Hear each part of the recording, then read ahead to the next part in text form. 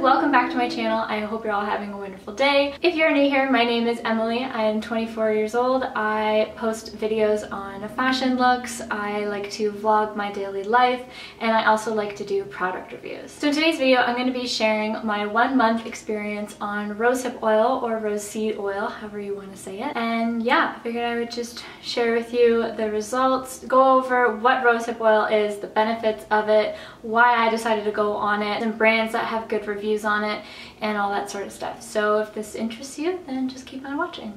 So the main reason why I wanted to try rosehip oil was actually in one of my comments from my retinol video. Someone mentioned I try rosehip seed oil for my acne scars, and for me, I thought the retinol would help with the acne scars, but they didn't. They more helped with my acne itself, and I wanted to really get deep into my acne scars and kind of even it all out, sort of thing. So I tried it. That's the reason why I went on it. So the benefits of rosehip oil are it regenerates and heals the skin. It also hydrates and moisturizes, as well as exfoliates your skin to brighten it. It boosts the collagen formation. It reduces the hyperpigmentation, hence it has vitamin E in it. As well, it helps with sun damage, which my face has a lot of. One thing that's important with rosehip oil that I did research is it doesn't mix well with your retinols.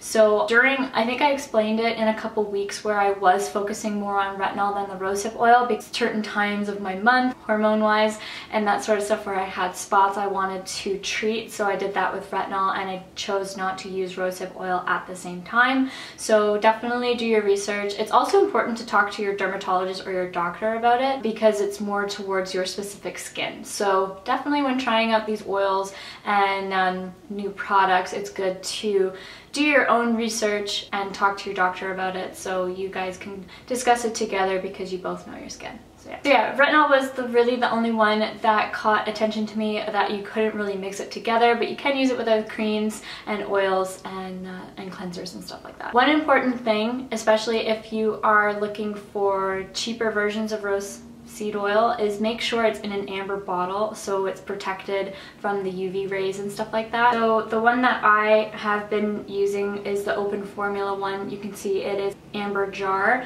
and recently I got sent this one from Good Molecules, and that is also in an amber jar as well. So just little things, but make sure you are purchasing it in that for that very reason. Don't want to diminish the what is it called, potency of the product. So people who use rosehip oil, it's very beneficial for people with rosacea, eczema or eczema, and if you have other inflammatory skin issues. So my skin, I have early onset rosacea, so I get really red and oh, sorry, my camera stopped recording there. But yeah, so it gets inflamed a lot and that sort of thing. So I wanted to see how that would react with my skin and if I saw any improvements with that. So those are the benefits, how you use it, getting started into your skin, and what it is exactly. Now I'm going to show you week 1, 2, and 3 updates on my skin as it carries on, and then I'm going to go show you my final thoughts and all that stuff. I guess I'll show you what products I'm using for the time being because I know I'm getting more products sent to me, and I've also had to repurchase a few things. So the products that I'm using this week to take my makeup off, I've been using the Clinique makeup remover, or cleansing balm. Then I've been double cleansing with my Fresh Soy Face cleanser. I've been going in with the Good Molecules Super Peptide Serum, and then I have been applying the rosehip oil. If I'm not applying the rosehip oil, then I'm using the ordinary retinol. There. And then I always follow up with my Clinique Moisture Surge to moisturize afterwards. I don't think I'll be able to finish this Moisture Surge in this whole month experiment. I think I'm going to have to switch over to my Good Molecules silicone primer, so I don't know if that will change anything. It could just be the difference of changing in products and stuff like that. But I figured this week those are the products that I'm using. I don't know if it's going to change later on, but I figured that is important to mention the other products that I'm using. In terms of using the product itself, there's no burning, there's no flaking or anything like that I noticed that I had with retinol. Everything seems pretty normal. The one thing I'm not a huge fan of, it could just be the product, is the little dipper, or like, yeah, whatever like this bit is called. It doesn't hold any other product. It just kind of like drips everywhere as I'm taking it out. So it doesn't hold the product in it. It just drips everywhere. So that's probably my only thing that I've noticed that I don't like about it. But formula itself, like there's no burning.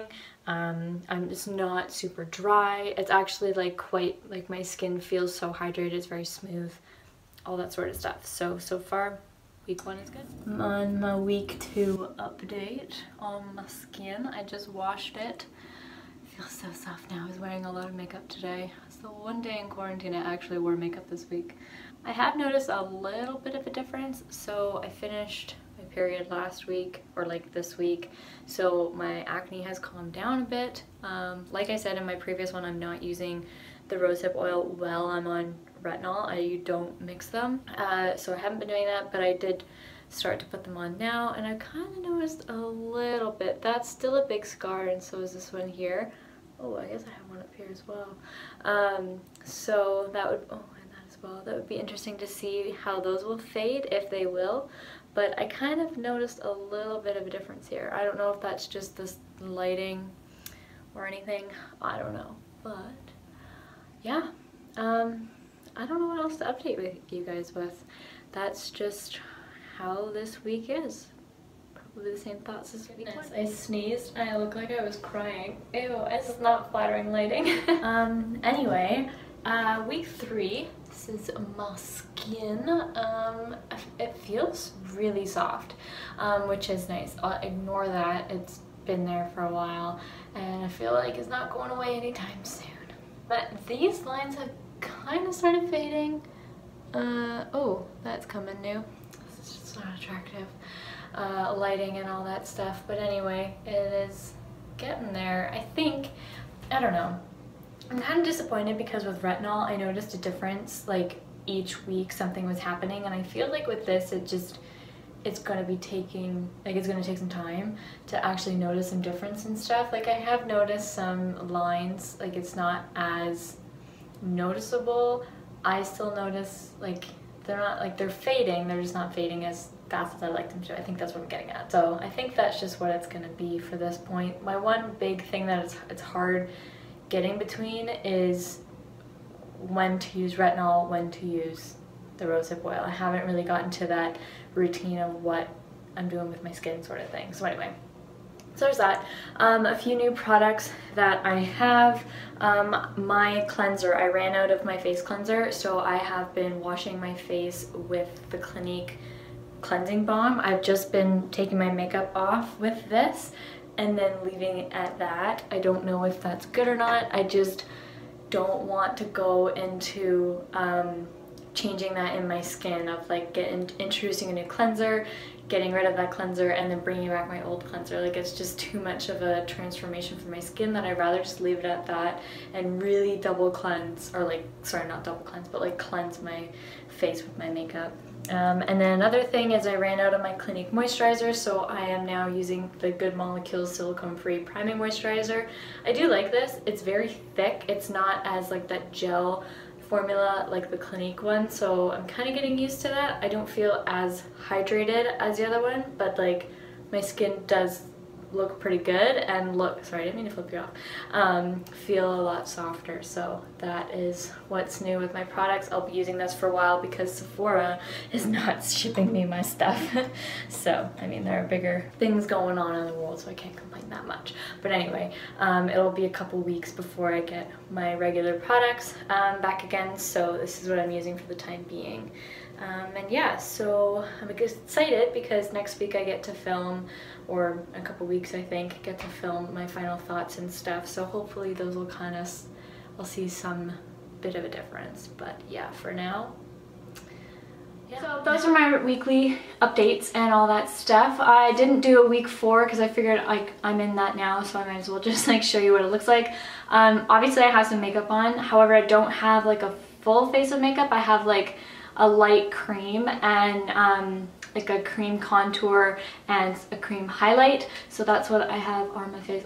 Obviously like lipstick and mascara and stuff, but I am quite happy with it. I think I need to keep using it a bit longer to have more of a difference.